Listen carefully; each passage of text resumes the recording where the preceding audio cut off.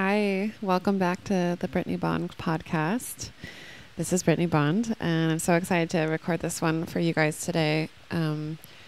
Last week, Faraday and I, my boyfriend and I, recorded this really beautiful podcast where we talked about being in love and just our journey together, finding each other in other dimensions and then finding each other in this timeline. And it was so beautiful, and I felt so in my feminine, and I had so many of you guys reach out, so many that were so giving lots of words of love and encouragement and support. And I'm really grateful for all of that. And also a lot of you reached out, especially women, that were like, wow, you are so in your feminine, and you just seem so happy. And do you have any tips on how that was for you and how you got there, and anything that you can share with us on how we can be more in our feminine? And I was like, wow, I'm super inspired to make a podcast about this, because it's been a journey for me. You know, it's not like you just pop out and you're like, okay, we're here. We're like fully in our feminine and receiving and like fully in our pleasure and like really enjoying everything. It's like, no, I mean, at least for me, my timeline was a roller coaster, as we say. A very beautiful one, and a beautiful journey with many adventures. And there's a lot of things I learned along the way through my own trial and error. And it's gotten me to where I am now, which is I feel very fully in my power, and also, and what that means for me is being very deeply in my feminine. And I call it being in the divine feminine. So what does being in the divine feminine even mean? It means for me, like, you know, our souls, we decided to come into these timelines. We all have masculine and feminine energy inside of us. And then for whatever reason, we chose to be, you know, born a woman or a man or whatever. And for me, I chose to come in as a woman, and I feel very connected to my femininity. And I'm very grateful that I came in on this timeline as a woman. And I feel very powerful in it. And yeah, but we are born into a world where, you know, in a lot of ways it's run by the very masculine energy and very masculine way of doing things. And to come into our full power, we have to really look at a lot of these things and honor them and let them go through us, and then choose which parts we want to integrate and which parts we want to change in our lives. And so this podcast is very much about all of that. And it's about like just looking at it, honoring it, and then choosing which part do you want to play in all of it. Because I view our lives as a game, like one big video game. And we all have different parts to play. And, you know, in order to come into our full power, we have to understand how things are played, like in the bigger cosmos, like the macro video game, and then our micro timeline of how we want to play into all of that. So, yeah, for me, being in the divine feminine means understanding who I am, like as myself, and really being in love with myself as an individual soul, and then understanding how I can play into the bigger timeline, and like how I can show up and serve in my personal life, and also in like the macro, like in the bigger timeline. And wow, I'm so excited. I feel like I have like jumped many quantum leaps and learned many things, and I really, really am grateful for the timeline that I'm on. And I'm so grateful for all the beautiful men and women in my life that I share my life with and my inner journey with. And I would love to impart some of this learnings to you guys, and then you can tell me what you think about it, and then we can all keep growing and learning together, because I do not have it all figured out. I just know I learned a couple things, and I want to share them with you, and then I'd love to hear what you guys think. So I made some notes, and I'm going to bounce off some of these notes and elaborate and then keep going. So in the very feminine way, these notes are not in order. And I think that just come on this journey with me, and you will understand that the feminine is very much about not getting to the point. It's about enjoying the journey along the way and making it so much fun and so juicy. So to begin, I invite you to take a really, really nice deep breath with me, because we're going to come into our bodies first. And whenever I start one of these podcasts, I get so excited. I'm so excited to share all this with you. And the most important thing I found is that for all of us to really enjoy it is for us to be grounded. So when you're ready, I invite you to let all your air out, like, and then take a really deep breath where you're like breathing into your stomach first, and then your chest, and then all the way up through your head. So, and then at the top, hold it for a couple seconds. And then let out whatever needs to get let out, because sometimes it brings stuff up. So, and then when you breathe out, sigh out as much air as you can and as much sound as you can. So I'll do it one more time with you.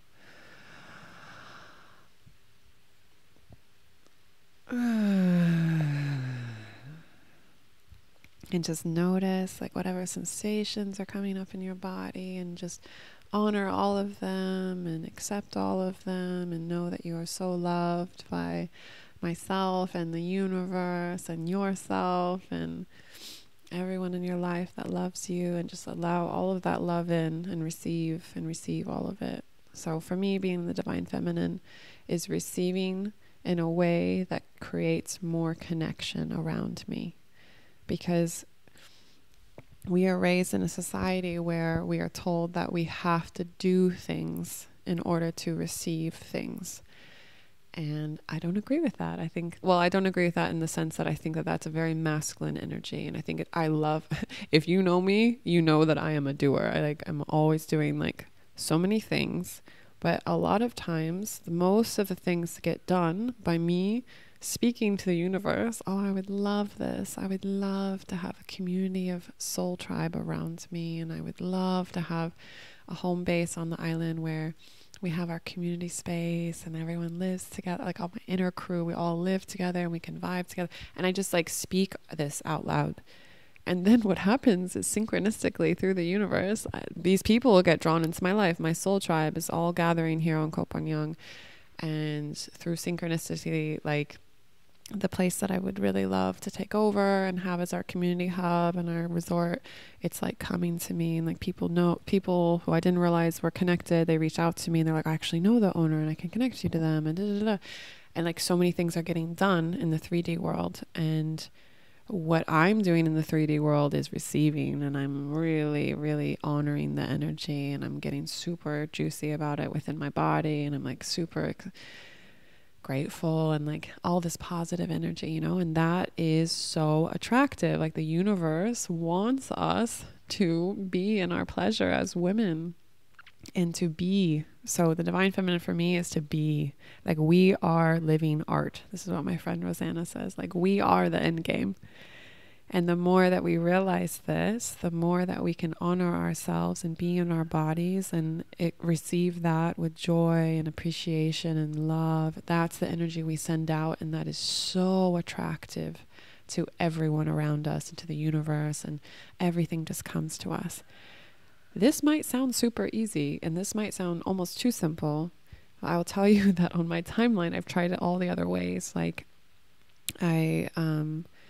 when I was younger, I studied law and psychology in university. And when I was in high school, I actually took university classes in high school. So I tested out of my first 2 years of university. And I grew up in California, and we call it our undergraduate studies. So like basically the first 2 years where you have to do your general studies at uni, I already had tested out of those. So when I graduated high school, also I graduated when I was 16, because I skipped a grade. So like I was always reading, and I love learning, and I already like was ready to go. But in my family situation, if you haven't listened to my earlier podcast, please do, because they talk about how I was raised in a cult, and it was not encouraged to go to higher education for various reasons. And so I graduated high school, and I had all of these credits, like I could test out of schools, universities were wanting to recruit me, but my parents didn't want me to go to university, which is a really interesting thing, right? And so I didn't know what to do. And I ended up getting married at 18, because it's also the culture and the cult that I was raised in. And I started working at Starbucks, which is so funny, because I didn't even drink coffee at the time when I started working there. And through synchronicity, I got connected to someone that had a exotic car dealership, like Range Rovers and Porsches. He kept coming into my work, and I love cars. I love really nice cars. And so I would always ask him, like, can I drive your cars? Like, can I test drive the cars on my break? And so he would let me do that. And then he was like, you're such a go-getter, and like, you're so like bubbly and nice. Like, do you want to come work for me? And I was like, yeah, sure. And then I started working for him. And then, you know, also being a beautiful young woman, like, it didn't work out for me working for him because he wanted to sleep with me and like all this stuff. And I just was still fully in my power. I was like, no, I'm married and like, this is not going to work. And then he ended up letting me go. And so I went in the United States, we have it's called like Department of Workforce Services. It's basically like unemployment office. And I was in there and I was like, I'm filing for unemployment and I don't know what to do. And the guy at the front desk, I'm like, I think I'm 18 at this point. And he was like, do you want to go to university? And I looked at him and I was like, yeah, I would love to go to university. But as you can see, I do not have money for this. And, you know, my family's not supportive of this. And I'm working at a coffee shop, you know, and he was like, okay, well, I'm looking at your grades here. I'm looking at all your credits. Like, I think we can support you on this because we have this grant program, which is basically the government helps support young people who want to go to university and get placed in jobs. And so he connected with me with some of their resource officers there. And I talked to the woman and she was like, okay, yeah, we're going to make a plan for you. You're going to go to university. And also we're going to immediately place you working in a law firm. So at 18, I started working in a law firm and I would go to university at night. And I loved it. I was like, wow, because I was also still in my cult at the same time. So I had to like hide it. But I was so excited to learn. And I remember when I worked in a Starbucks, I was like, all these people that came in had office jobs and they seemed very important. And I was like, I want to be one of those people, you know, but I didn't know how to get there because I didn't know how the world worked. And like, I was very sheltered. And suddenly the world was opening up to me. And like, they even like paid for my books. They paid for clothes so that I could have like nice clothes to work in the office. And I just like worked my butt off. I worked all day long. I went to school at night. And then, so I worked in a law firm for 6 years. And the last place I ended up working was in New York City. And it was just so funny because I didn't understand why I love learning but I ended up working in intellectual property law, which just means like patents and trademarks and, it's called IP law. So it pays really well. It's also not my highest excitement, but at the time I was like, this is what you're supposed to do. You're supposed to grind. And like, you know, I'd wake up and be on a train for an hour in New York just to get to the office. I worked across the street from Grand Central Station and then I would be at work for however long, like 8 or 9 hours. And then I would take the train an hour home. And then I was so stressed out that I got it's called shingles, which is like this nervous, it's an autoimmune disease where you start getting kind of like, it's like a later phase version of chicken pox. And it's basically like these red spots all over your body and it causes nerve damage. And I had to get on morphine. And I remember telling my work, like, I need to take a break. And they were like, no, you can just work from home. So I just remember like taking morphine pills because I was in so much pain. I hated taking medication, but I didn't know what else to do. And then I would just be in bed, like working on my laptop and just like moaning because I was in so much pain and I couldn't even think straight. And I was just like, this is what the world says you're supposed to do. And I really hated it. And then I had always, at the same time, was trying to help all of the law firms I worked for go paperless because secretly I've always wanted to work remotely. And one of them finally let me do this. And it's around the same time that I was getting divorced. And I was just like, fuck it, I'm just going to go. Like, even if they don't let me, I've saved some money. I'm going to go to Costa Rica. And they ended up letting me work remotely. Because I'd helped them go paperless. And this is like in 2014. So people were not working remotely. There's a term called digital nomad, which is like you can work online and travel. This term, as far as I knew in my reality bubble, didn't exist at that moment because I didn't know it. I didn't know anyone else who was working online. Again, you have to understand I grew up in a very sheltered environment. And so I moved to Costa Rica. I'd never lived there before. I didn't know anyone there. I just found this little like hostel that I thought had Wi-Fi. It didn't have Wi-Fi. So I was like running around this small little surf town, like trying to find Wi-Fi and sitting outside in like these really hot like hotel lobbies that just had a fan, and I was just sweating all day long. And I was still working like 8 or 9 hours a day for my law firm, and just being like, but I was living at least in an environment where my body could relax, and I would work all day long, and then I would go home and just cry. Like it was like my body was starting to wake up to what it needed. It was no, like I had suppressed my needs and my nervous system for so long that it had become numb. And I didn't know this, because when you're just in this, like, you have to get up and do it, you know, you're kind of in the survival hustle mode. And slowly my nervous system started to feel safe, and I started to drop into my body more. And I just remember thinking, I don't want to do this anymore. Like, I'm in paradise right now. Like, I'm living literally in paradise, where most people, you know, spend 1 week a year, and I'm here for months and months. And I was like, I have the life that I want here, but I'm not actually living the life that I want. Like, I loved living in Costa Rica, but I didn't necessarily like how I had to work, because it still was really hard on my nervous system. And then I realized more and more it wasn't my highest excitement. And then I just realized, okay, I need to figure out a transition point of this. So I thought, I'm going to go live and work in New York City for a set amount of time. And in that, I call it building my life raft. Like, you're on a cruise. The cruise ship is, you know, the cruise ship is going somewhere you don't want to go, but you need to build your life raft to get off, so that you don't just jump in the ocean and, you know, drown or whatever. And so when I was in New York, I saved all of my money. I got the highest paying law firm job I could find. And I only got caught like Starbucks on Fridays. I would like pack my salads and bring my lunch to work every single day. And like everyone around me at my office was like spending money on their lunch, because they hated their life, right? So they were just like, I'm going to go buy this thing, and I'm going to go eat out every single day. And just, they're basically in the rat race of not really enjoying their lifestyle, but not knowing how to get out. And so just spending money in order to feel good temporarily. And I was like, no, I have the end goal. Like, I'm going to get out. And so I had a little sticky note on my desk, and it was like all the money in my savings. And no one knew what this was, but it was just like a plus of my savings. And I had a little bit of debt I needed to pay off. And every single week, I got paid weekly, I would add to the plus and then subtract from the minus. And synchronistically, during that time period, I met some people who were starting a travel company for people who wanted to work remotely. So I partnered with them, and they started traveling around with the group. So it was like 30 or 40 people who worked online. They came with those people basically paid us like we were.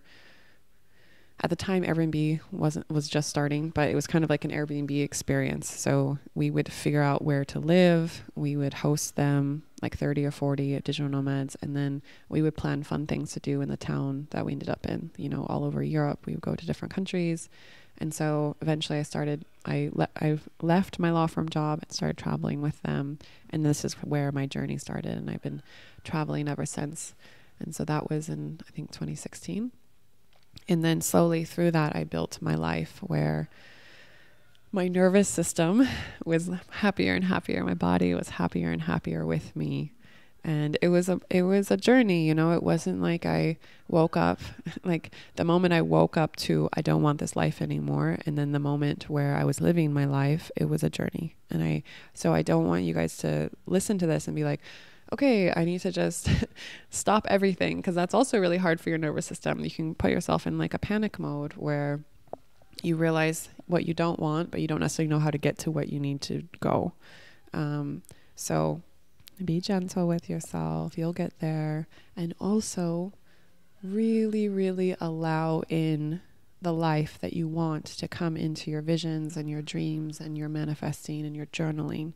So I remember the thing that kind of saved my sanity when I was living those last couple of years in New York, and I knew I already had lived in Costa Rica. I knew I wanted to get out of the matrix. Was I would go on these runs, and I lived in Upper Manhattan, and in the morning, and then when I come home from work, I would go on these runs. They had this like kind of forest area along the river in Upper Harlem, and I would just run, and I would listen to this music, and I would just visualize myself living in Thailand.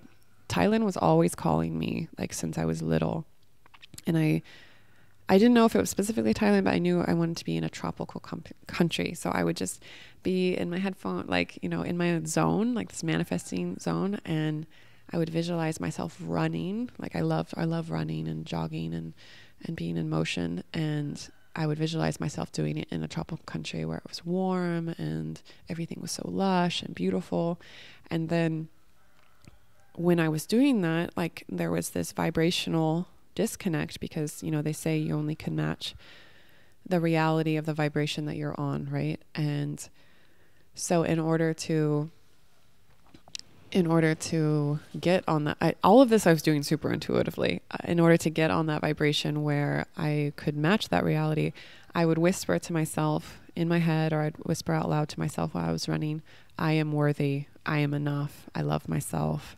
And it was just like this mantra over and over every single day for a year and a half, just like, I am worthy, I am enough, I love myself, I deserve this.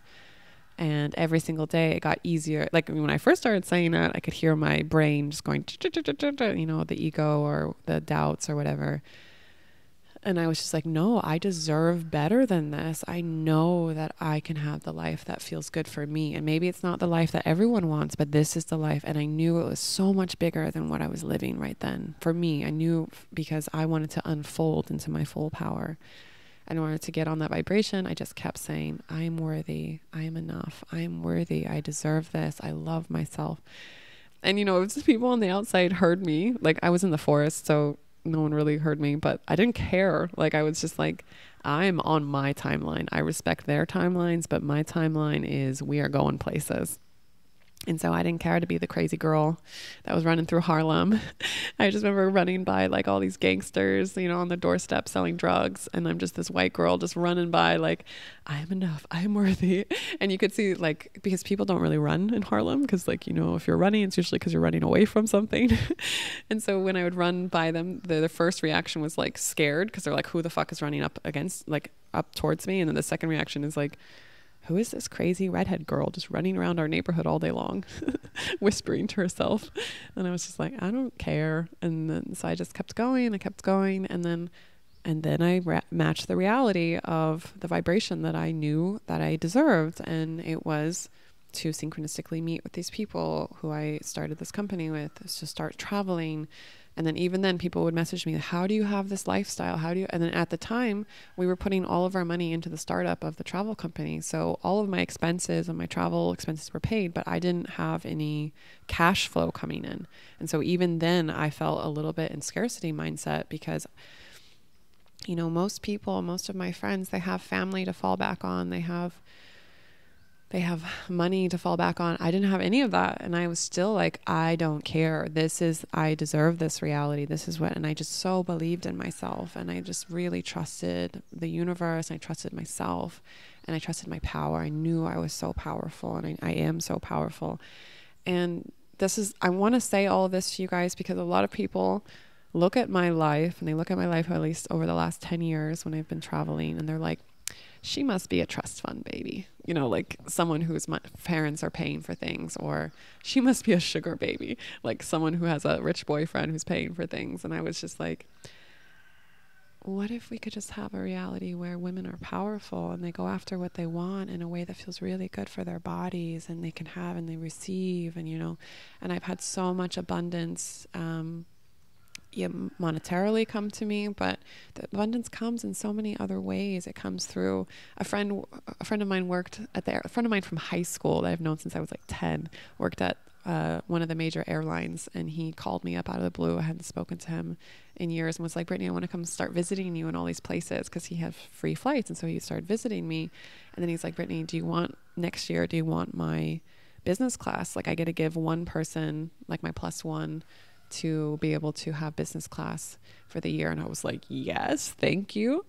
And so suddenly I was flying business class everywhere, and I just had to pay like $100 for the airport tax. And I was just like, like this is the life that I've had. And it's because I know that I deserve this, and I receive it in a way that is so nourishing for me and creates so much connection for everyone around me, that I feel like the universe is like, okay, let's give her more. Like she's receiving this in such a beautiful way, and she's creating such beautiful energy going outwards. Let's give her more. Let's make her life even more beautiful. And then COVID happened, and I serendipitously was called to come to Koh Phangan. I had only been here once before for a week for my birthday the year before.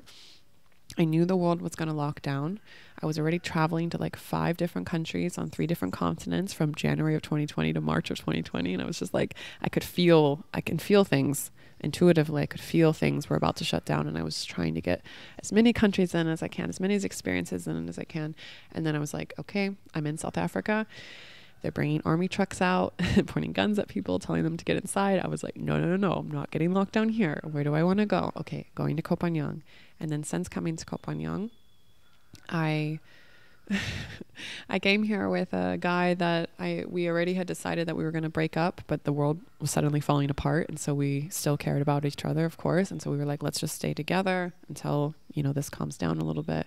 Came to the island, and I was still working a lot. I had gone back into corporate consulting, and I had been working for a company where they were based in Malaysia, and they were flying me out a week, a month, all over Asia to do like corporate consulting for these large companies. So imagine like Coca-Cola of Asia or FedEx of Asia. And I would go in and do like culture change workshops for like all of the CEOs, and like put on my little pencil skirt and pretend like I wasn't a hippie.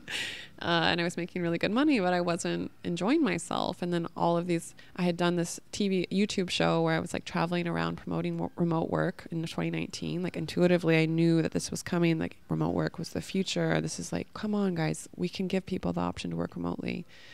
And then when COVID hit, like suddenly my YouTube went viral. Everyone was like messaging me, wanting to have me consult their teams to work remotely.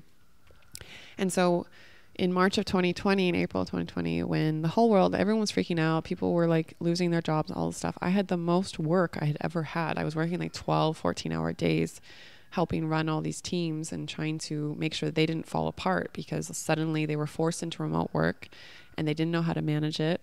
And so I was like this consultant that would go in and just be like, okay, this is how you onboard all your IT. Here's how you do the culture stuff within the office.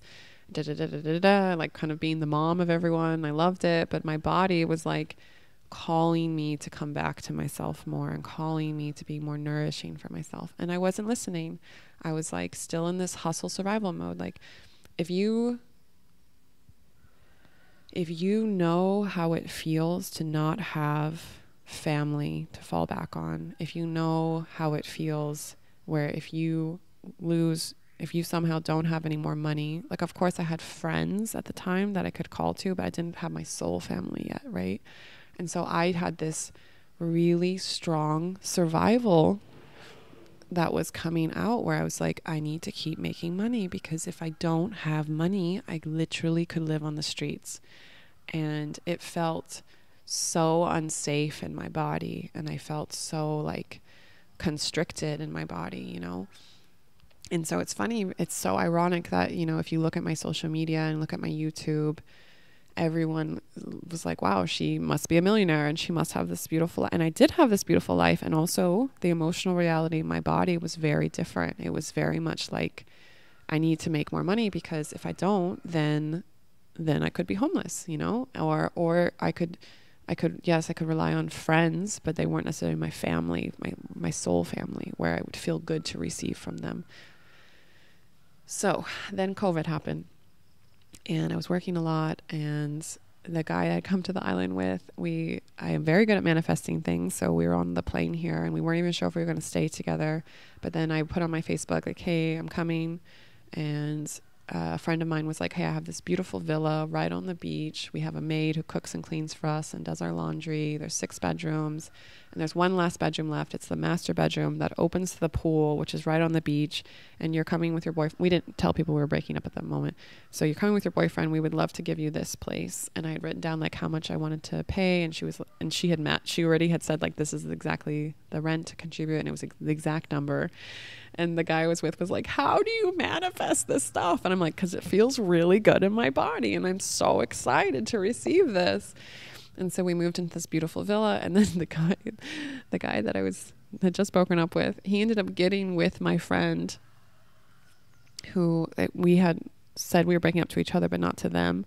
And he ended up, I don't know, I think we're not even going to go into his psychology, but what happened on paper was he ended up falling for my friend in the villa or whatever. And then they collectively asked me to leave the villa. And this is on the island when it was full lockdown. There was no COVID on the island, but the Thai people were really scared. And so they were going around and like, asking for photocopies of all our passports and marking who was in each house. So in case a COVID case happened, they could track it. Right. So it was actually illegal to move out of your house at this point. And so they were asking me to move out and I didn't even know where to go. And one of my best friends in the whole world, I love you, Isadora, she had just gotten this cute little bungalow near the beach and it had a day bed in it. And she had received so much help through her life because she was also synchronistically raised in the same cult as me. And we met on the island and like we had met like 2 weeks before. And she was like, Brittnee, I made this house because I got this house with an extra day bed, an extra room, because I wanted to always have a space for women, to host women and empower them. And I didn't think this was going to be you, but like, if you need this, because like, you know, people look at me and they're like, wow, she's so powerful. She doesn't need anything. And I'm like, yes, but sometimes I do, you know, sometimes I do. Everyone needs stuff. And so she was like, of course I want you to come stay here. Get out of that house. It sounds so toxic. And so I packed my bags. I left. I went and stayed with her. And then through synchronistically, like a bungalow opened near her. And then a lot of our other friends ended up moving near us. And we just had this little bubble of like soul family that was building. And still I kept working. And I had just broken up. Like I had this very traumatic thing that just happened where I felt, you know, like, yeah, it was traumatic for me. Let's just put it that way. But I still was like, okay, what can I learn from this? How can I grow? What does this show me of what I want in my masculine? Like I want good men in my life that really take care of me and honor me. Even when we break up, they're still like wanting to make sure I'm okay. And this guy did none of those things. And I was like, okay, this is what I don't want. And I just cried a lot and I worked a lot and still my soul and my body was like, you need to slow down and come into yourself. And so then I got in my only ever scooter accident I've had. And then I kept working still. And then I got dengue. If you don't know what dengue is, it's kind of similar to COVID. I would actually say dengue is worse than COVID. I'm not going to classify these things because I've had COVID and dengue was worse in my body than COVID. They call it the bone breaking disease. It's from a mosquito bite. It's like a viral disease from a mosquito bite. And they call it the bone breaking disease because you literally feel like your bones are breaking on the inside. It's so painful. It's similar to how I felt in New York when I had to take morphine and I had that really bad thing. And then suddenly, and it also completely fucks with your mind and your emotions. And so I couldn't work anymore. And around these couple years, I started to attract in my soul family. I didn't know that's what it was at the time because I wasn't ready necessarily to receive them all the way because it's still, you know, it takes a lot to receive. It's not about if that you can have everything you want. It's like, are you willing to receive it? Do you feel safe in your body to receive it? And the universe was giving me all these hard times in order for me to realize that I could receive it because I didn't have a choice. So I remember talking to these people that I call them my godparents. I recorded a podcast with Richard. You can listen to that in my podcast. And they're basically my parents, you know, and I talked to them about what was going on. And they said, Richard was like, Brittnee, when was the last time that you took a break for a month and you gave yourself permission to not work and to not have to worry about making money? And I just started crying like uncontrollably because I was like, never, like basically since I moved out of my house. And like I had, I'd worked during the summer at coffee shops before I moved out, and my parents ended up taking my money, and like my dad took my car because they're crazy, and that's a whole other situation. And so I was like, even from when I moved out, I had this scarcity mindset of like, I need to take care of myself, and the people that are supposed to take care of me are not there. So I need to do it for myself. And so he was like, maybe, like, do you have enough money right now that you could take a month off? And I looked at my bank account, and I was like, yeah, like realistically, yes, I could. And he was like, do you want to take a month off and just give yourself time to recover? And I was like, yes. Like, it was a full body yes. And also I didn't really have a choice. I was like injured from my scooter accident. I couldn't really think, like dengue makes your head super cloudy. I was basically sick for a whole month from dengue. And then it took me a whole month to come back to myself.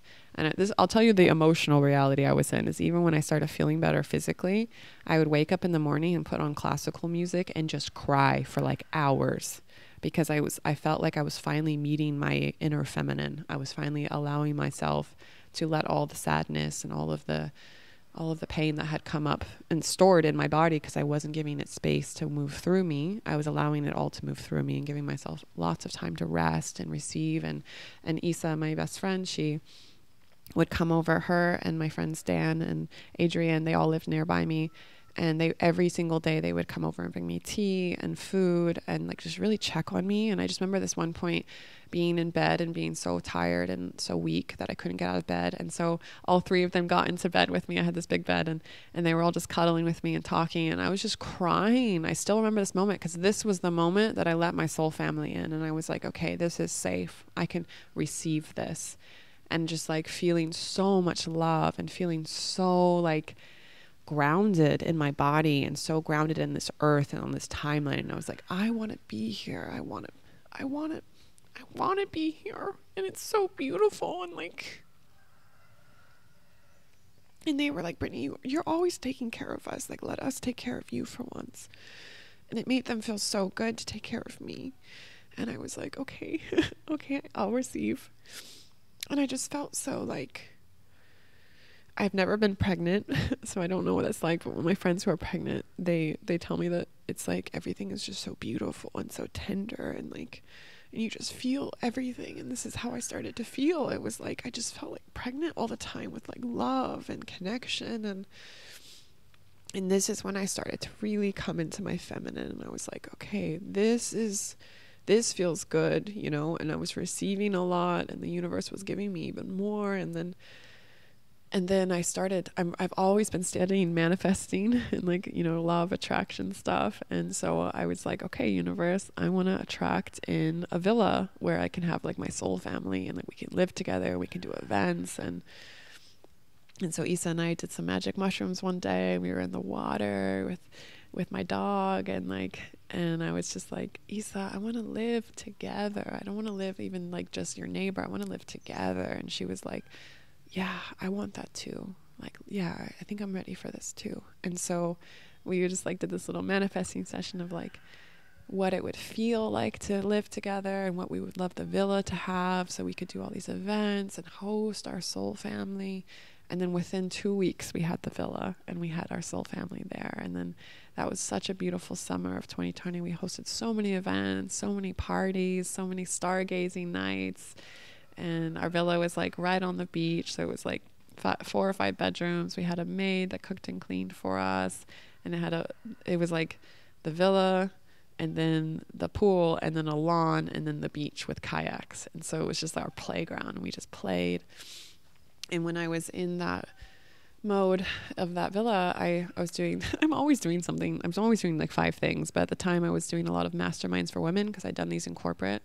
And I wanted to empower women entrepreneurs. So I was hosting like women's mastermind circles, but I was mixing it with my women's circles that I also did on the side. So it was like half spirituality, half business. And I'm like, this really resonates with me. Like, as women, we can be in our feminine and connect to each other, and also, you know, figure out how to make more money together, figure out how to follow our highest excitements together. Like, we can have it all. And then I was like, okay, I want to manifest. Like, I'm just like going to start playing with this, you know. And so I was like, okay, universe, I want to manifest $15,000 just for being me this month, just for being in my feminine. And And it was just so funny. I did. And okay, one thing I will give you a tip on manifesting: do not tell people that you're manifesting things if you know and you can feel in your body that they do not get it, and if they're going to lower your vibration. So especially when you're first starting out, if you're just first starting out manifesting and being in your feminine, listening to your body, this is a very sacred thing. This is your relationship with yourself. This is you dating yourself. That is not something that you mix with other people's energy. That is something you protect and you honor within your body. And so I sat down and I did this journaling. I was like, okay, I want $15,000 just for being me and just for following my highest excitement and creating connection and community and being fully in my feminine and then how will it feel when I receive this money? And it was like, oh, it feels so good and I can rest all the time when I need to, and that will give me even more energy to do everything I want to do. And I was like, okay, how do I want it to come in? And I'm like, I want it to come in a way where I'm like, this is from the universe. Like this is the universe telling me I am on path. And so I said, I want it to come in the month of June. This is June of 2020. Like everyone is like losing their job. Like people are freaking out around the world. We're here playing on COVID. We didn't have COVID on the island. We had like a national lockdown we had to follow, but we didn't have COVID. So we were all just like playing and taking lots of acid and connecting, building our soul tribe and manifesting all these beautiful things. And so I said, okay, I'm going to test this out. I would love for this to come in the month of June. Because like universe, this is me building trust with myself, being in my feminine. This is me building trust with you, that you will always take care of me. And then I let it go. And then I like released all expectations of how it would come in. And then, June passed and the money wasn't there. And I was just like, no, I know. I still know I just had this feeling. I was like very intuitive about it. I was like, I feel like the money is there. Like what? Okay. I'm just going to trust. And then I had multiple people, give me these hints of something I needed to do. And so whenever I always listen, like when I'm always responding to what the universe is speaking through other people. So like 3 different people in one day was like, you need to, or like this helped me make money, or this helped, And so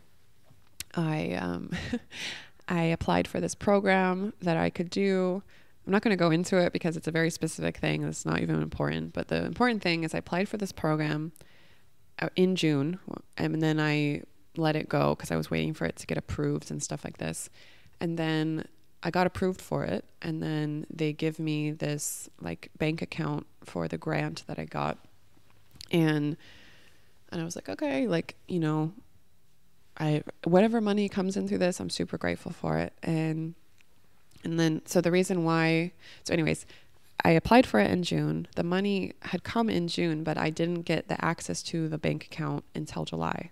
And so when I logged in in July, I logged into the little bank account and it said, I'm not even joking. Sorry, a door closed because of the wind. It said $14,995. And I stood up from my laptop. I was like, what the fuck? I'm like looking around, like, is anyone else understanding what's going on right now in my timeline? And I kind of just like, I was in a coffee shop and like backed away from my laptop and just kind of looked at the screen and I was like, okay, we are on this level now. And I just received it and it felt so good in my body. I like fully was receiving this. And I was like, okay, so this is all possible. And it felt so good and I felt so safe and I felt so in my body. And I was like, we can really fucking have everything we want. And also I was reading this book on manifesting money, and it's all about very much being in your feminine and being intuitive. And I'll put the link for it in the podcast thing. And I have all of my friends read this book and it really helps them manifest money, because it's all about following your highest excitement.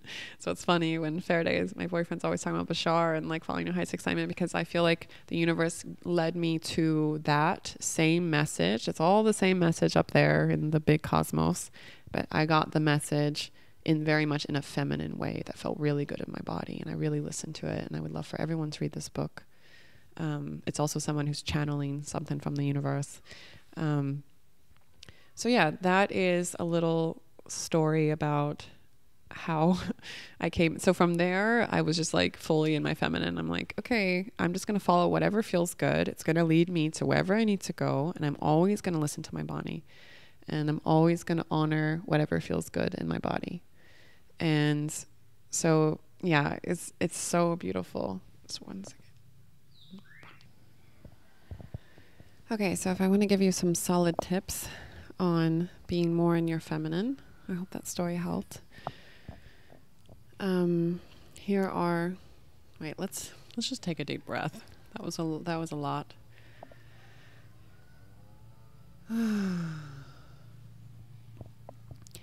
If you know me well, you know that I love taking deep breaths and coming into my body.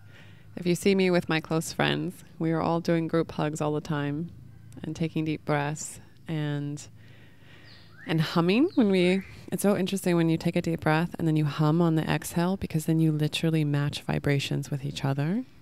And then I can see when we do this around like other people who are not used to this, and they're just like, what the fuck? Because like from a 3D reality, it looks weird. Or I don't know, maybe, I don't know. I think it's cool. But from a vibrational, energetic level, I can see people kind of like waking up. They're like, ding, something there is different. Something is aligned. Something is good. And they can tell that they also want it. So I invite you to, when you're with your friends, to invite them to like hold their hand or give them a hug and be like, do you want to take a deep breath with me? And like, take a deep breath together, and on the exhale, hum together, like a hmm. Because you'll see, like, I can feel the vibrational match. It happens. And this is something that I feel is really important, that the feminine is so powerful at, and that we need to bring more into this reality on this timeline, is listening to our bodies and encouraging other people to listen to their bodies and creating safe space. Because imagine the feminine, imagine me being a woman being around Ferde, and I'm like, Ferde, how do you feel in your body right now? And I invite you to ask me how I feel in my body right now. And he's like, oh, because he's like, you know, and like, I'm so excited. And then when I'm like, let's drop into our bodies. And then he's like, oh, this feels really good. Like, why don't we do this more? And this is the power of the feminine. It's like not waiting for the masculine to create space for us to drop into our bodies. It's calling this in and being like, this is how it feels in my body right now. And I would love to see how it feels in your body. And let's breathe together. And like, let's hold hands. Something that I learned through my studies over the years is called co-regulation. And maybe we'll talk about this in every podcast, because I want to imprint it in everyone. That when we are little and we are babies, we cannot regulate our own nervous systems. And this is why when babies cry, the parents put them on their chest, and the baby literally lines up its heartbeat with the heartbeats of the parents. And this is why you're also imprinted with your fucked up parents' nervous system. But we can heal this, and we are. Or not. You know, my mom had a very calm nervous system. My dad, no. But my mom always had a calm nervous system, always was touching us, always was hugging us. And this is what I call caring touch. This is what it feels like to be in tribe. And as we get older, like society has made us feel that caring touch, that co-regulation. So self-regulation is when you can regulate your own nervous system. It's when you are upset and for whatever reason you're imbalanced. It could be too high, like too going, or too low, like where you're sad or happy. It could be either direction, and you can come back to your happy medium. And everyone has their own happy medium of what that baseline is for them. That is self-regulation. Our society makes us believe that we have to always self-regulate. And this is not actually what happens in our bodies. This is inaccurate. This is not reality. Our reality we chose to be in these 3D bodies, to be on this timeline, to have connection. We are wired, as Brittnee Brown says, we are wired for connection. And so we are meant, even as adults, especially as adults, to have co-regulation. This is where, when you are a little bit off balance in the plus or the minus, you come into regulation. You come into a safe environment with someone you love, someone in your tribe.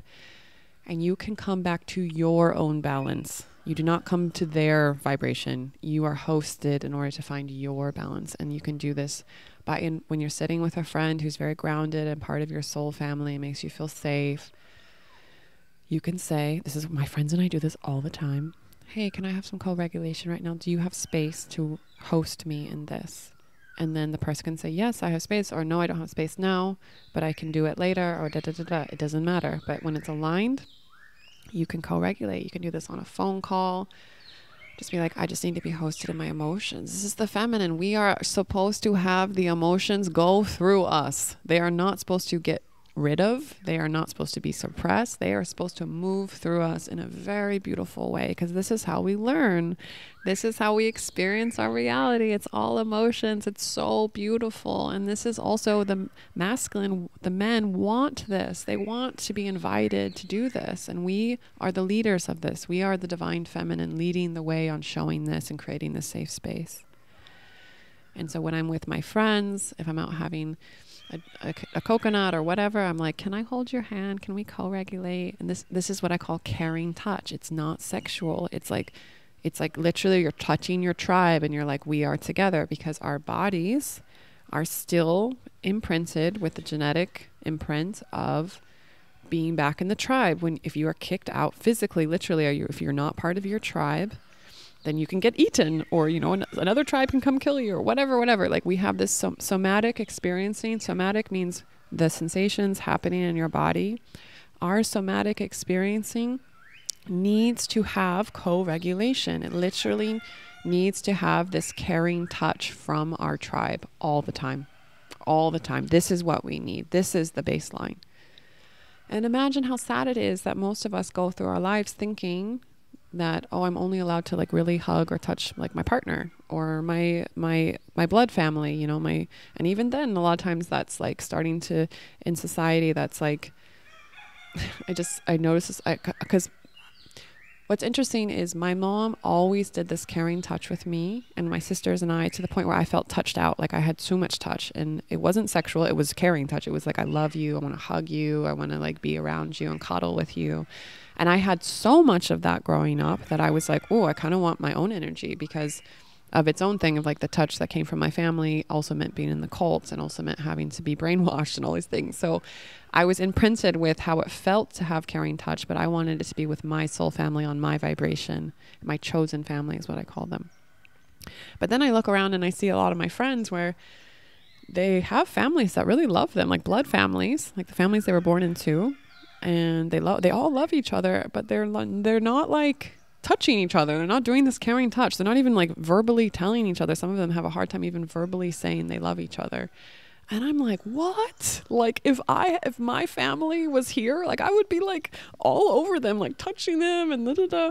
And so what I realized is I just started encouraging, and this is guys and girls, everyone can do this, but especially the feminine, encouraging creating these safe spaces where we initiate this. We're like, hey, can I hold your hand? I just want, it helps me regulate my nervous system, and it makes me feel really good in my body. And that's all it means, is I just want to hold hands with you and be friends. Or if you're with your family, can I get a hug? Or mom, can we just hug for a minute? And with my mom, we would watch movies and just cuddle, and I would tell her all the things I wanted to manifest in the world, and she would tell me, Brittnee, you can do anything. I believe in you. You can do anything. You are so powerful. And she would always be hugging me and telling me how beautiful I was, to the point where I was like, Mom, I don't really feel like that counts, because I now laugh at this, because I would be like, Mom, you tell me this so much that I feel like this is just what moms tell their kids. I don't know, am I really beautiful, or is this because you're just my mom and you're supposed to tell me this? And then I went out in the world and I realized, wow, other people's moms do not tell them those things. Other people's moms are not safe spaces to co-regulate, And then I became very grateful for my mom, and very grateful for everything she imprinted in me, and this superpower she gave me through her own embodiment, through her own being in the divine feminine. When I would come home from school, I'm not even joking, my mom would have a plate of cookies just baked, and she'd just be done painting or sewing a dress for me, or working out in her garden where she'd sing to her vegetables, and And she was just so in the feminine and so wanting to create this beautiful reality bubble where we felt safe and we could be in our emotions. And I only have sisters, so my sisters and I were very like, in that way, felt very safe, you know. And then I had the opposite of that with my dad, which was like a very unsafe masculine who was very controlling, very abusive, very derogatory, would call me a slut and a whore. And I was like a virgin till I got married, and I was very confused. But at least I saw both sides, you know. Okay, so I'm going to read off some tips that have helped me to really drop into my feminine. These are things that I've learned here, a lot of things I've learned here on Koh Phangan. If you really want to drop into your feminine, I invite you to come to Koh Phangan because it is a very safe place. Like when I went out to Europe this summer and I was there for a couple months traveling around and visiting some really good close friends of mine and also meeting some soul tribe who I'm so grateful for to have met. And a lot of the women that I met, they were just like telling me all these things, like basically that their families wanted to put them on antidepressants because they were feeling very emotional, and like some of them like didn't feel safe. They were having eating issues, and I would, like, the ones that were having problems like eating enough, I would ask them like, do you feel safe in your body when you're eating? And they would just look at me like, what? And I'm like, yeah, like when you sit down to eat, the environment that you're in, do you feel safe? And they're like, no one has ever asked me this. Like my parents take me to psychiatrists and they're trying to like do all these things mentally.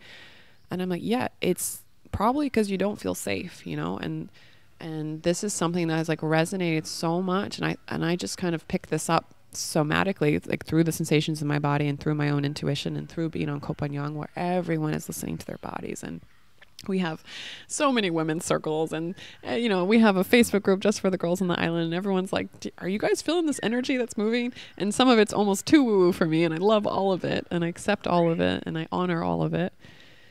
And so I've just been telling a lot of these women, come to Koh Phangan. You're not crazy. You're actually the most sane person here because you're waking up to your divine feminine. The world is trying to make you, it's not a safe place for that right now, and we're moving in that direction, and we need to come together as a core and get stronger together and feel safe to be in our feminine.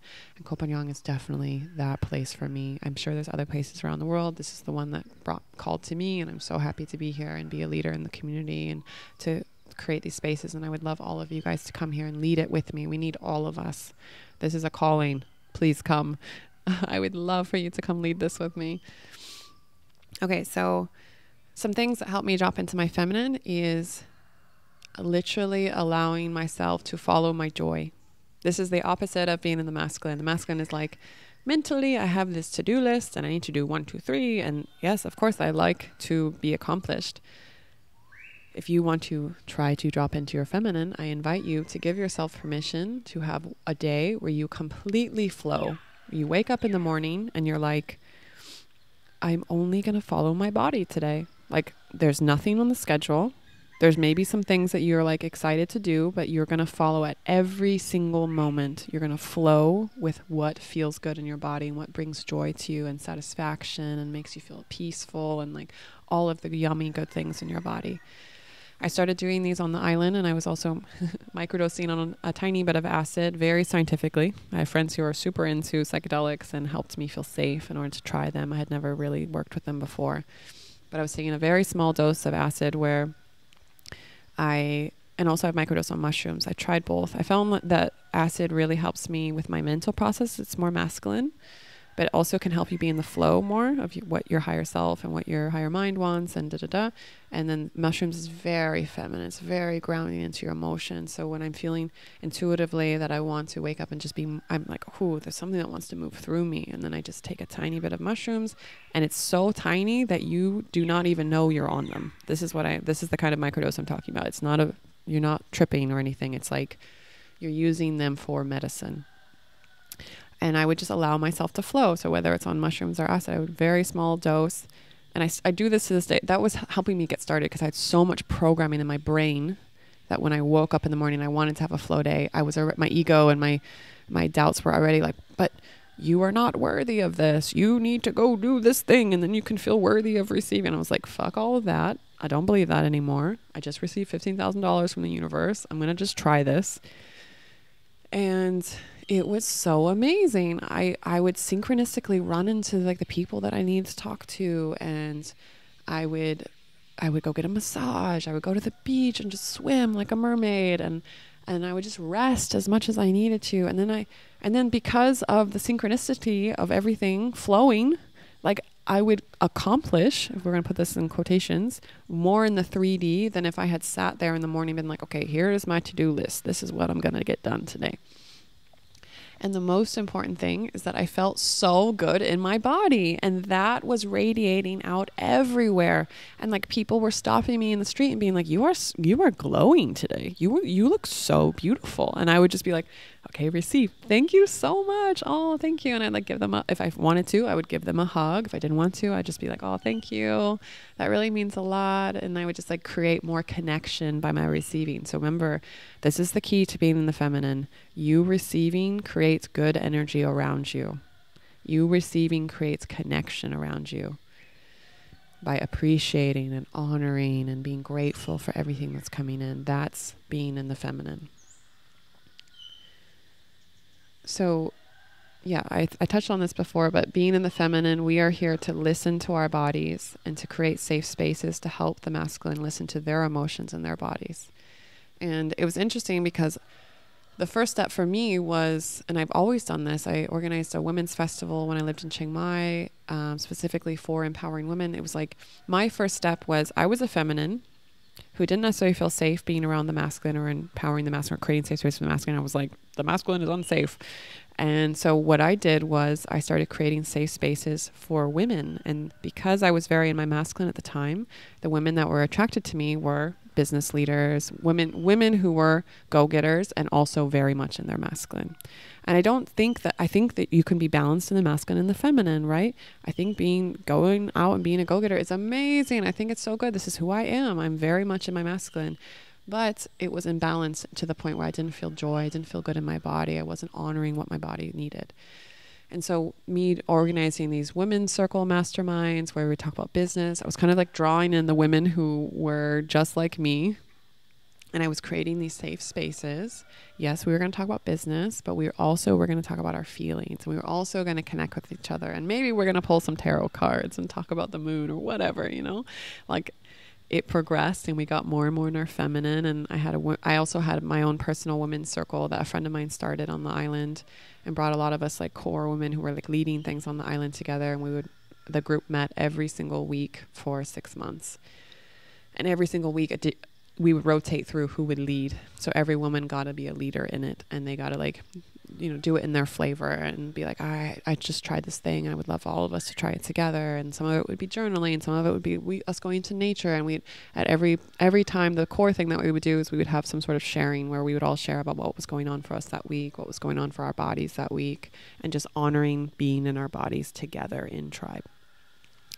And the next step, after I felt really safe with doing this for the feminine, was I started creating safe spaces for the masculine because, there's so many things I could say about the feminist movement, all these things. All I'm saying is we are all here. Things have happened in the past in our history, and now women are waking up to their powers. And I think most men are actually really good men. And they just don't know how I feel bad for them. Like, they don't even know how they're supposed to show up in the world. Like, I've talked to so many beautiful men that are like, I don't want to be like a bad guy, but I don't know how to be I don't know what being a good man means in today's world. I don't know how to show up for the feminine. I don't know how to take care of my girlfriend because she wants to do everything herself and she doesn't want to receive from me. And then they just feel like, where is their place in the world, And men are here. The masculine is here to create safe spaces for the feminine to unfold. Like we are the living art. We are the destination. We are everything. We are just like this glorious goddesses. And the masculine are their own gods and they are their own divine creatures. And it feels really, if you will know a good man when he feels so excited to create a safe space for you. And to create a safe space for you to be in your emotions and for you to unfold and for you to be your feminine, flowy self that can a lot of times is very chaotic and disorganized. And I don't really like tech things and all this stuff. And so the masculine, my boyfriend helped me set up all the podcast equipment today. And he was like setting up all the cameras for me. And like, He's like, I'm going to upload it for you and edit it. Like, I just want you to get your vibration out there. Like, you have so many amazing things to say. And I was just like, wow, this is the divine masculine, is creating this beautiful bubble for me to just broadcast my vibration. Because for me, it feels really yummy in my body to share all of these things with you. I feel so powerful and so in my feminine, and I don't necessarily like to do the tech things afterwards and upload it. And so he's like, I feel so good about doing that. And I'm like, I feel so good about receiving this. And then the energy just keeps going back and forth in this very beautiful way that feels so good for both of us, and it keeps amplifying. And then we get more and more, both of us, in our power. And to me, this is the divine masculine, divine feminine, you know, co-creating a very beautiful reality together where we're both in our powers and we're both going and doing epic shit in the world, you know? So after you feel safe in your body, and only if it calls to you, the invitation is to create safe spaces for men around you, the good men in your life, you know? Start appreciating them, start watching them and observing the things that they do for you, and honor it.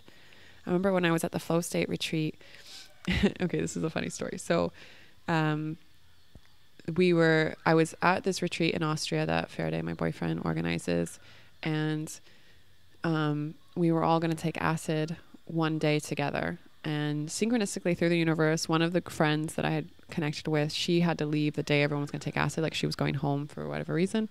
And so I woke up one morning and she was like, me and two other people are going to take acid today. And I just was like, my whole body was like, I want to take it with you guys. And so what ended up happening was the four of us had this beautiful connecting moment. We were meditating together and just really allowing the energy to move through us. And then the rest of the day, I basically was flowing through the house with like 25 beautiful soul family. And they were just doing normal things like cooking together, going and playing spike ball in the park, singing together on the balcony. And I just felt so in my feminine. I was like, wow, this is so amazing. And like, I love everyone. And I was just like honoring everyone and like hugging everyone and getting all of us to feel safe to drop into our bodies. And then towards the evening, I was like, I feel really called to cook. And I love this soul family. And I felt like I really wanted to do this together. And if you know me very well, you will know that for most of my life, I felt very unsafe to cook. This is a very interesting thing because my mom and my grandmother are very, very, very good cooks. Like, to the point where like they have family recipes. My mom used to run a bakery in California for fun because she loves baking and like putting her love into her food and all this stuff. And my grandfather and my dad, both, like my grandfather would do it with my grandma. So I would see this every summer when we go up to my grandparents' house. And my dad would do this with my mom. They would sit down at the dinner table and be like, okay, what's wrong with dinner tonight? And they would just sit there and criticize my grandpa would do it with my grandma, and my dad would do it with my mom, just criticize the food and just completely tear it apart instead of receiving it and being like, wow, this is really nice. It was really epic food. And I just looked at that and I was like, that's not safe. I don't want to cook. I'm not going to fall. That's a trap. And so even when I was married for 6 years, I never cooked. And I didn't, my mom was always trying to teach me to cook. She's the best cook ever. And I didn't want to learn. I just felt like, no, I'm going to go read my books and learn what I need to learn about the outside world so I can get out of here. And that was what I was interested in. And then on acid and feeling very in my feminine, I was like, oh my God, I am like with my soul family, my chosen family. And my whole body just wanted to make food with them and like create this beautiful environment with them. And then I don't really know how to cook, right? Like, I'm learning. I think intuitively women actually know how to cook very well. It's just more of a letting go of the programming. And so I called on some of the other women. So they were not on acid, right? So I called on them and I was like, hey, I would like to make a meal for everyone. Do you guys want to help me? And so they came and they sat around the table with me and we were all chopping food. And then the men were just kind of hanging out in the kitchen and living room area. And I started asking them like, hey, Jonathan, will you get something from the kitchen for me? And then he would get up and go get it and like bring it to us. And I'd be like, thank you so much for getting that. I really honor you and appreciate you. And I wasn't doing it exaggerate. I really meant it. I was like, wow, thank you. And then he was like, thank you for seeing me. Like, thank you for like Like I think he even joked, he was like, finally someone sees me. And I'm like, oh, okay. This was also when I was learning. I was like, these are really good men and they just want to be honored and appreciated. And then I was talking to some of the women at the table. I was like, this is being in the feminine, you know, like we can just be, and we can just enjoy and talk to each other and make really yummy food and put our love into the food. And the men can go and help us get it and like help us cook it. And we can do this together and we can honor them.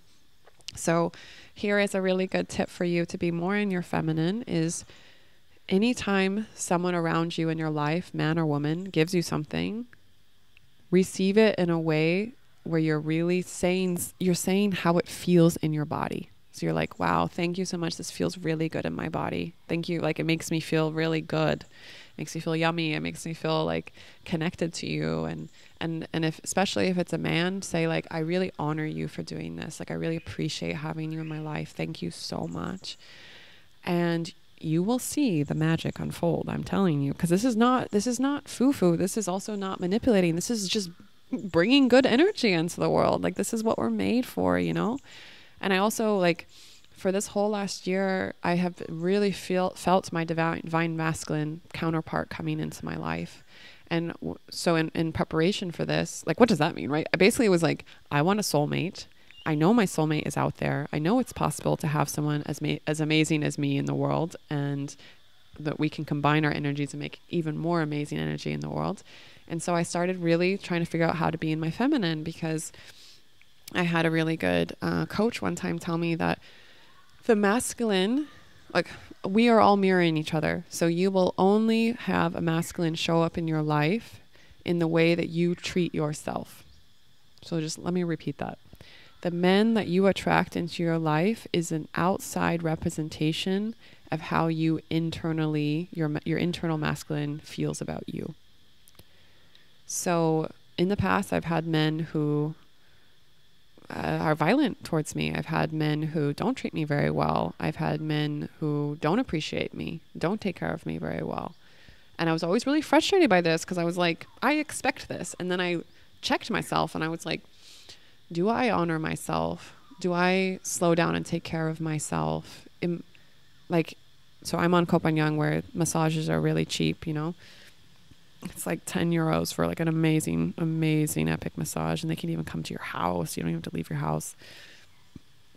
And so I made this, I just got, during a meditation one time, I got this download. I was like, I love massages so much, and I do not give them to myself enough. Like, for me, being in my feminine is receiving a massage often. And so I made this game for myself. I was like, okay, here's a game. This is going to be me dropping into my feminine, allowing my masculine to take care of me. My own internal masculine was to get a massage every single day for a week. And I had that download like months ago, and it was so hard for me to do. I would get a massage like 2 days in a row, 3 days in a row, and then I would come up with an excuse, or I'd allow myself to be too busy to receive a massage. That might sound like crazy to other people, but for me, this was like really doing the work. And then when I got back from Europe, this download came to me before the summer before I went to Europe. I went to Europe for a couple months, came back, and I was like, I need to do this now. And I even told some of my close girlfriends, can you hold me accountable for this? And so they would check in with me, like, did you get a massage today? And I did it every day for a week. And it was so amazing. And I could feel myself more and more dropping into my body, and like more and more feeling really good in my body. And then like when I did that, like all of a sudden, like these really beautiful men were showing up in my life, because on the island, some of the women here are like, sometimes they complain that the men here are not in their masculine very much, or, you know, where are the good men, or whatever. There's only fuck boys here. And I'm like, I don't know what you guys are talking about, because I have such amazing men in my life, and I appreciate them, and I honor them, and I thank them every single day. And sometimes I'll wake up and I'm just feeling extra love, like for no reason, like no, for no quote unquote reason, but like it's spilling over, and I will just message, especially knowing that my divine masculine was coming into my life. I was messaging every day. I try and message my chosen family. I have a little icon in my phone, like an emoji next to them in my WhatsApp. And I try and share the energy with them every single day. And I was giving extra energy to all the divine masculine in my life and just sending them messages like, thank you so much for showing up in my life. And thank you for always taking care of me and always being there for me. And they would just write back like, wow, this was so nice to receive this. Thank you for this message. And of course, I'm always like, what else can I do? How, like this, basically this message is giving me more energy and I want to show up for you more. And I was just like, okay, thank you. And like, yeah, maybe you can help me with this. But most of the time it was just like, no, I just wanted to honor you, you know? And then naturally the energy just keeps going back and forth in a really beautiful way. So everyone has those different versions of what feels good in your body. So I'm not going to tell you go get a massage every day. I'm saying like find something that feels really good for your body that either brings you satisfaction, peace, makes you feel successful, like makes you feel really good in your body and dropped in, and give yourself a little homework to do that. Again, do it intuitively. Don't listen to what I'm saying. Always listen to your body and your own feminine, and set yourself a little game of trying to do that for a certain period of time that you intuitively know will help you to get to the next level and help you program your masculine, that it can take care of you and that you can, oh, sorry, the wind is scaring me because the door is shutting.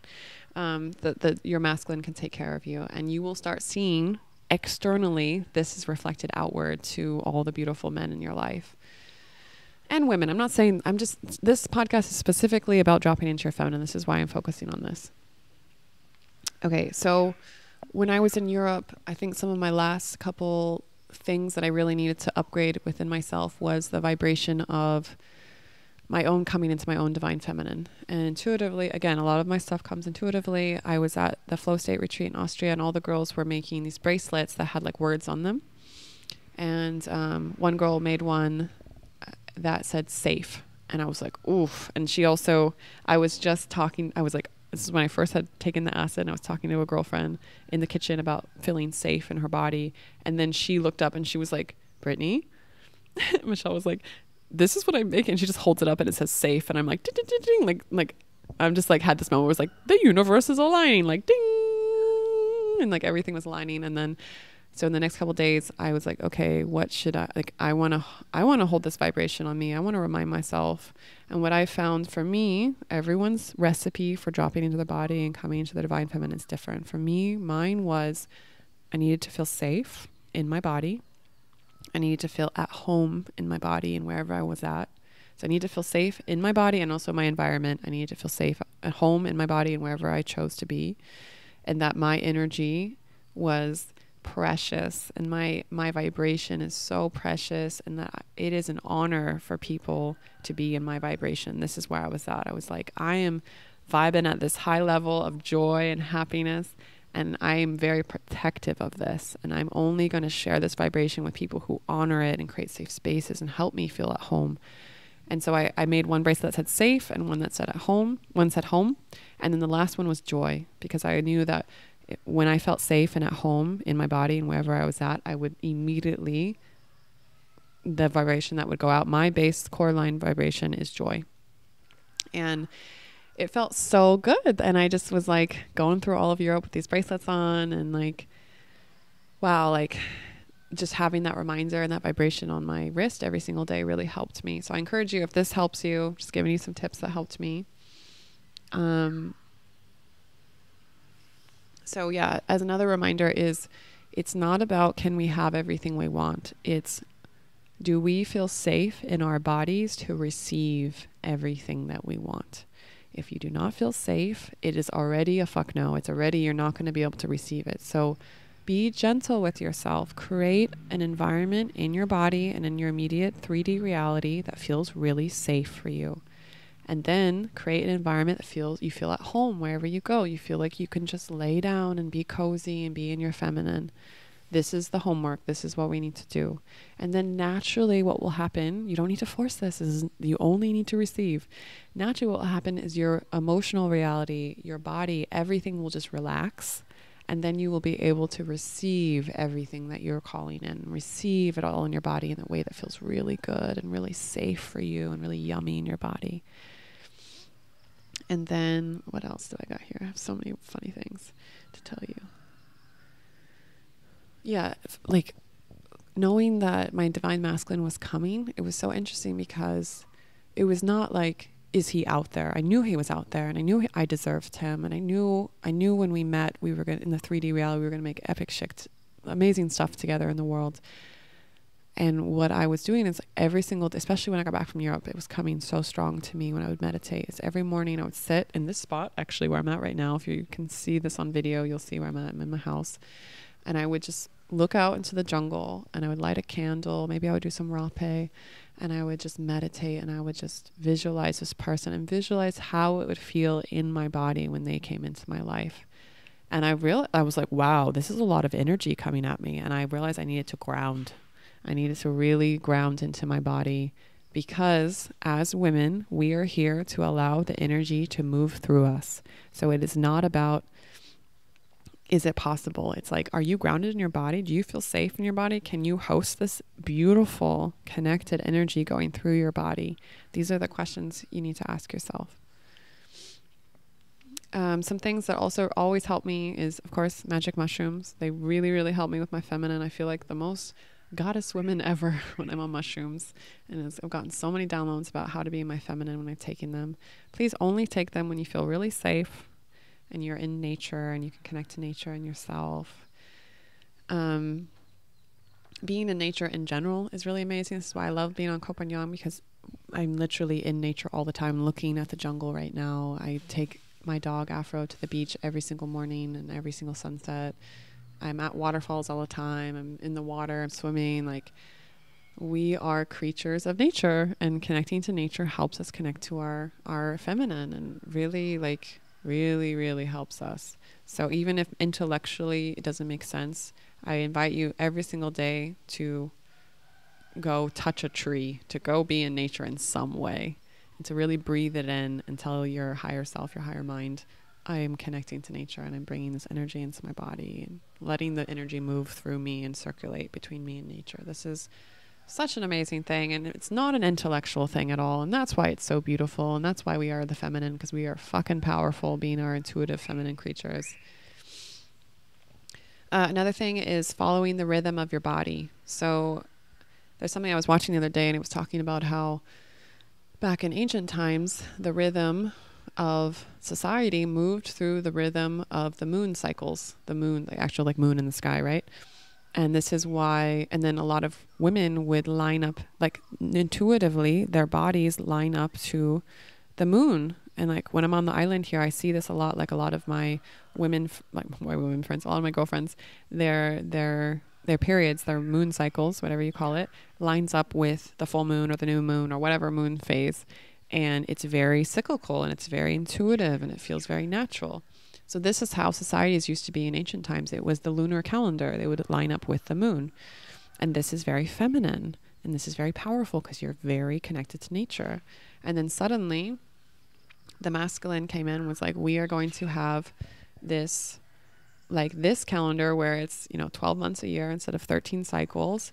And it's going to be 7 days. And we're going to have this, and this, and it's very linear and it's very masculine and it's not flowy and it's not feminine. And when your body is in that rhythm, a lot of time, I would say, at least for myself, that it feels very unnatural for my body because my body moves at a different rhythm. It moves with nature and it wants to flow with nature and it feels very intuitive and very good in my body.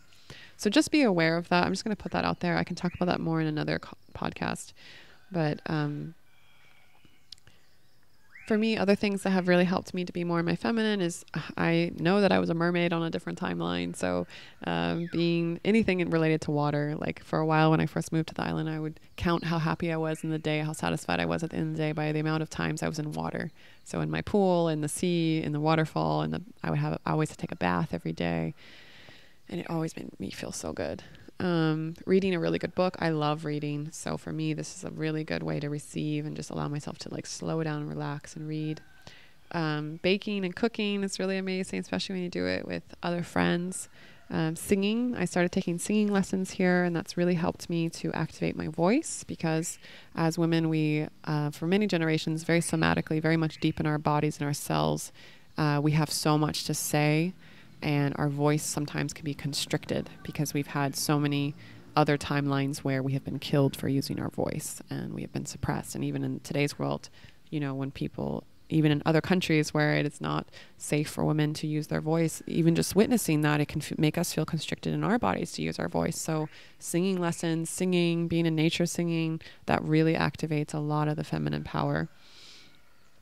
Journaling I have journaled since I was 12, just intuitively. I had my own reality, and my family was in a cult. I grew up in a cult.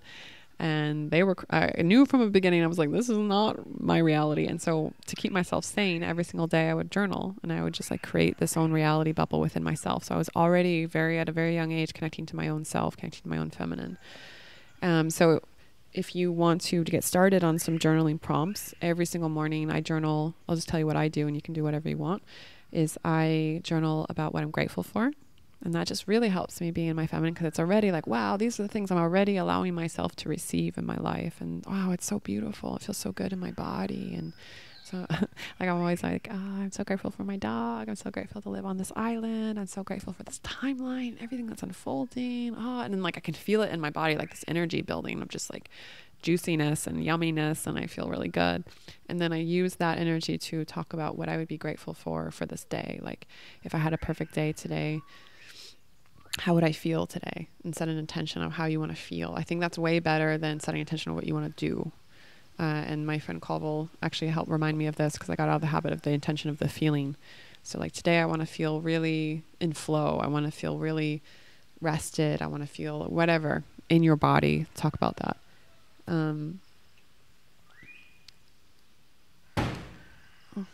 Sorry that the door keeps knocking. Okay. Yeah, so another thing was start with your chosen family or people you feel safe to have the energy go back and forth.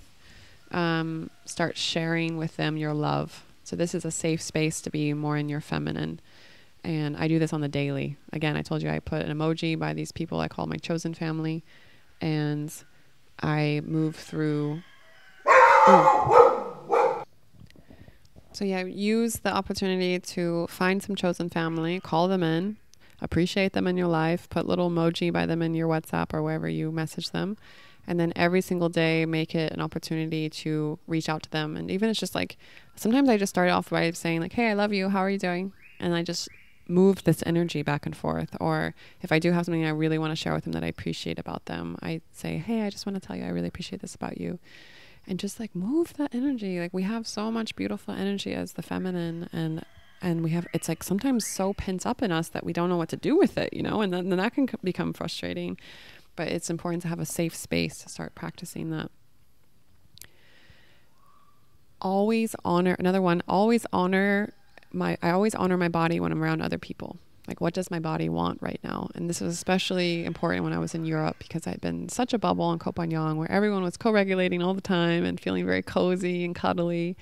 And then I went to Europe, and people's emotional bodies were just so constricted. I know all of you guys like went through COVID and who weren't on the island, and it's just like, it was even, they had gone more constricted and I had gone more relaxed. And so the vibrational difference was so strong that, but I had always asked the universe, I'm like, I want to feel safe in my body. And so the universe gave me, I call it a Copenhagen person, someone who's lived on the island and understands Copenhagen. I always had a Copenhagen person around me. And so in my everyday reality, I felt someone I could co-regulate with, because if I had like maybe 2 days out of the whole 2 months I was out in Europe where I didn't have a Copenhagen person around me, or I didn't have my chosen family around me, and I could feel the constriction, the unsafeness start to be around me. So it's like really important to create this bubble around you where you feel really safe and dropped into the people. And also to honor in your body if you don't feel good, and go home. Like, this is something about being in the feminine. When you honor your body, you never have to intellectualize why you are honoring your body. The only thing you have to say, or the only thing, I give you an opportunity to say this, like, because you're like, well, what do I say?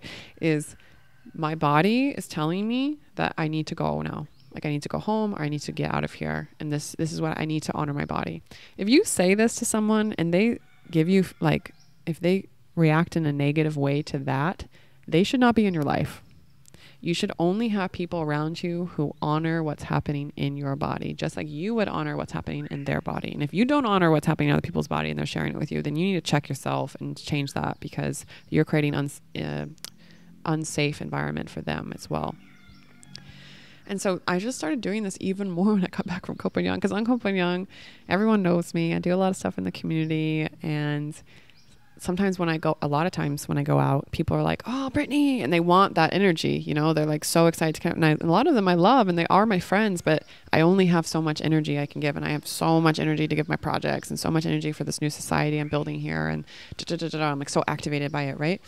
And so I would be out and people would like, also, this is something you need to know, is the more that you create safety around yourself, the more people are going to be around you, because they feel safe in your aura. They feel safe in your energy bubble that you're creating. But you need to protect that, because that's something to be protected. Because if you just give it away to everyone, you no longer have it for yourself. And then you become feeling unsafe in your body, and then it all starts over and gets drained. And this is something that was happening to me before I went to Europe. And when I was in Europe, it was so extreme, the vibrational difference between people's emotional bodies and the somatic things that were happening in their body than what was happening to me, that when I got back from Europe, I started honoring my body even more with the people around me. And I would be out to eat with people, or like, you know, at someone's birthday party, and my body just started feeling like constricted, or it just didn't want to be there, you know, like, yes, these were my friends, but they weren't my close friends. I couldn't co-regulate with them. I couldn't be like, I didn't feel safe to be like, can I hold your hand? I'm feeling a little nervous. I was like, okay. And I would just go up to the person who was hosting or whatever and just be like, thank you so much for inviting me. I really enjoyed coming and supporting you. And also I need to honor my body right now. And my body's telling me to go. And they would just be like, oh yeah, cool. Do your thing, you know?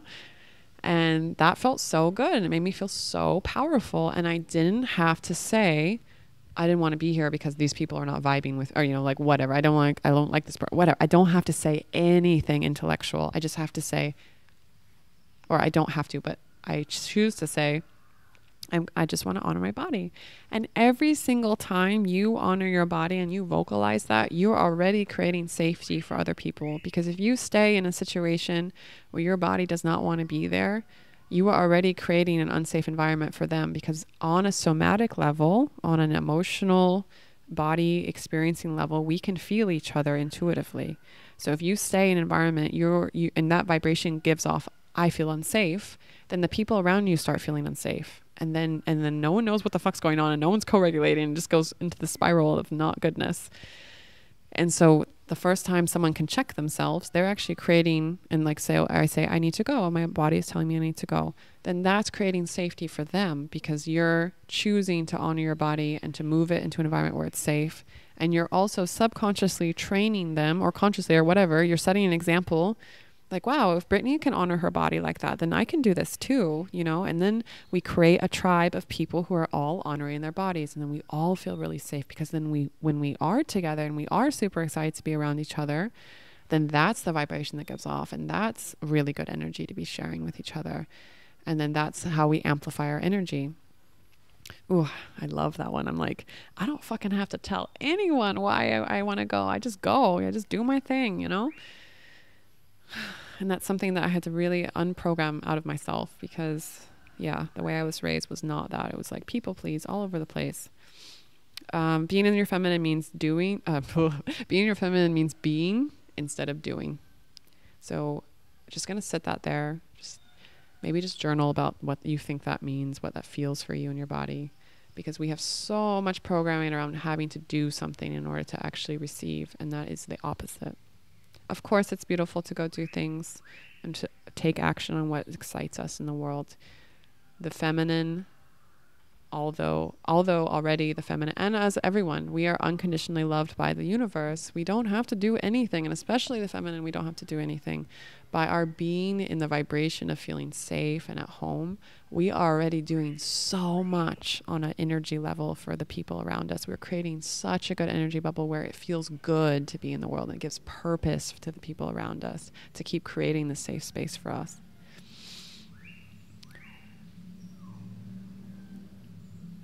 I'm just checking my notes. 1 second.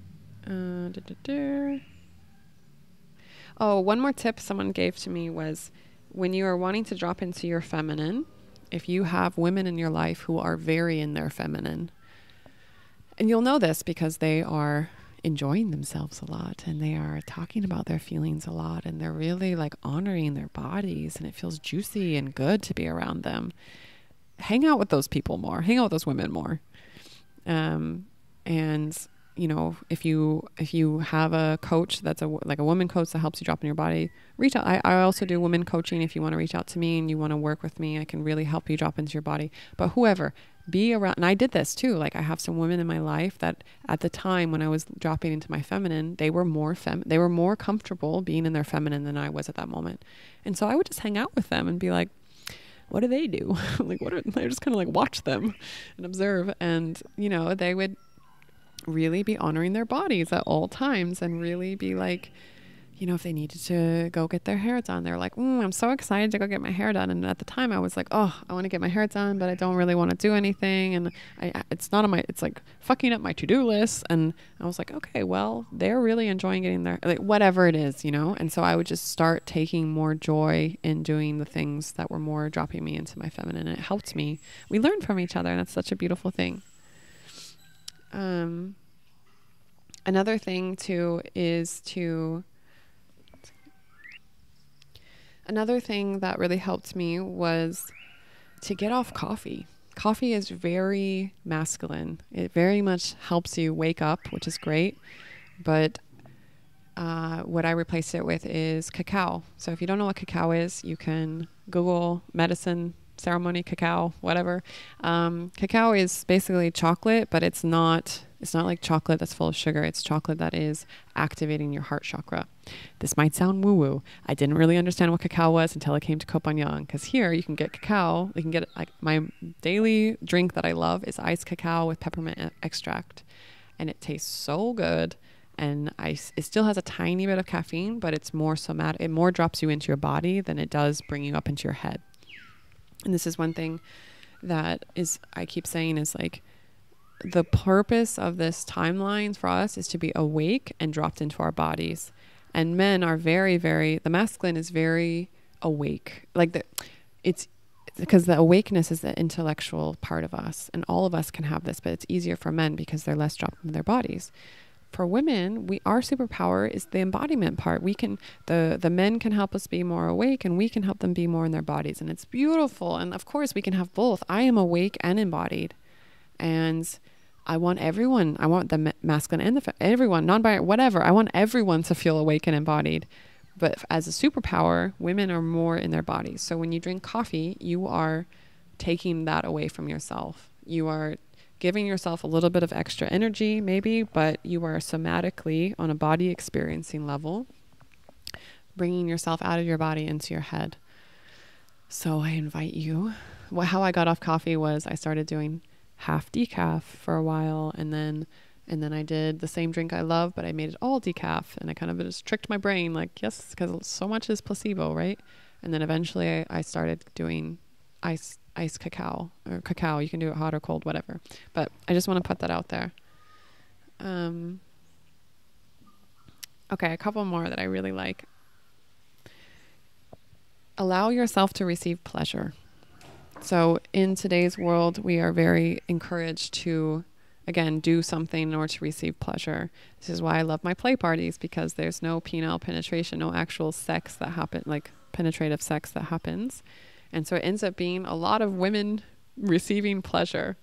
And when I saw the shift in the women, especially the women, I mean, the men, it's like everyone, it's super beautiful to take sex off the table and just play and be little kids and yeah, be our natural creatures. We're these curious, playful inner children just coming out to play. But when I saw the feminine, be like, wow, this is the first time I received pleasure without feeling like obligated or that I needed to immediately return it. And I was like, how does that feel in your body? And they're like, so good. Oh my God, it feels so, so good. And I'm like, what if you did that in everyday life? What if you allowed yourself to receive as much pleasure as you can? And that pleasure can come from getting your favorite drink, or getting a massage, or taking time for yourself, and read anything that brings you pleasure. Because the more you allow yourself to receive pleasure, the more you're radiating the super yummy energy that draws in everything else in your life. There's this really good book that I'm also going to put in there in the podcast notes, which is Mama Jean's School of Womanly Arts, and it's this woman in New York City who has a school basically helping women drop into their feminine, and you can take her courses. Like I've never met her personally, but I fully support her work, and her book really helped me. And there's a whole book on there about flirting, and it's like, women, we are made to flirt. And flirting does not have to equal sexual connection. Flirting is you sharing your happy, beautiful, high vibration with everything. So in the book, she has this homework is go out and flirt with everything you see today, everything you find, everything you see. And so I was like going out and flirting with like the dogs. I was just like, oh, hi, how are you? Oh my God. After my dog's looking at me like, yes, hello. And then I was like flirting with the woman flirting means allowing yourself to share this beautiful feminine energy with the people around you, and without it needing to go anywhere. So I was flirting with the woman at the coffee shop. I was flirting with the guy who's fixing my bike. I was just allowing this juicy, yummy energy to overflow to everyone around me. And you know what happens? Magic happens. People are like opening doors for me, giving me extra things. And I'm like receiving even more and allowing it to move through my body and feeling so good and yummy with it.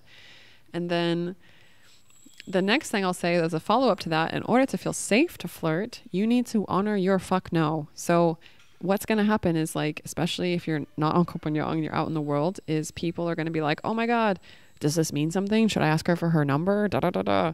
And if it is not a fuck yes, then it is a no. And you can also say no in a way that creates more connection, which is, oh, wow, thank you so much. I really honor that you want to know, you want my number, you want to go out, or that you want something more from this. In my body, it's a no, you know, and I need to honor that. And then the person's, if they say something negative towards you honoring your body, they already shouldn't be in your life, you know? And so this is a practice of allowing ourselves to have that beautiful feminine energy overflow in every single way of our lives, to flirt with life, and to still honor our body, that unless it's 100% fuck yes, if someone gives you something you don't want to receive, which is asking you on a date or doing anything for you that doesn't feel good, you also honor that, and you honor it as a no, and you say it in a way that honors your body. So the last thing I'll say is to just honor your intuition without having to explain it. As the feminine, we have so much intuitive power, and so much of it has been suppressed over the centuries. And this is a call to action to honor your body, honor your intuition, honor the energy that's moving through you, and to not have to intellectualize it. Just honor it. And I will tell you that from my own personal experience, it feels so good and it feels so yummy. And I want this for all of you guys. And for any of the men who are listening to this, I hope that you can also create these safe spaces for the women in your life who are like, they really want to drop into their feminine, but it feels a little bit unsafe. And just have an open conversation. Both directions, men and women, have an open conversation. Like, hey, I'm practicing this. Hi, I'd love to create this safe space. Like when Faraday asked me out, like officially, like, I want you to be my girlfriend. He's like, I want to create a safe space for you. You create such safe spaces for everyone around you. And you make everyone feel so good and so connected. And it is my honor to create this safe space for you. And I want to figure out how to do that more. And I want you to teach me how to help you feel safe and to really help you be in your body. And I was just crying. I was like, this is my divine masculine. I feel so good in my body. Thank you so much, babe, for saying that. I love you so much. So I love all of you, and I hope that this helps you, and let me know what you think about it and feel about it. I want to know what you feel about it. I want to know how it feels in your body to receive this message, and I hope you have a beautiful day. Sending you so much love from Copenhagen.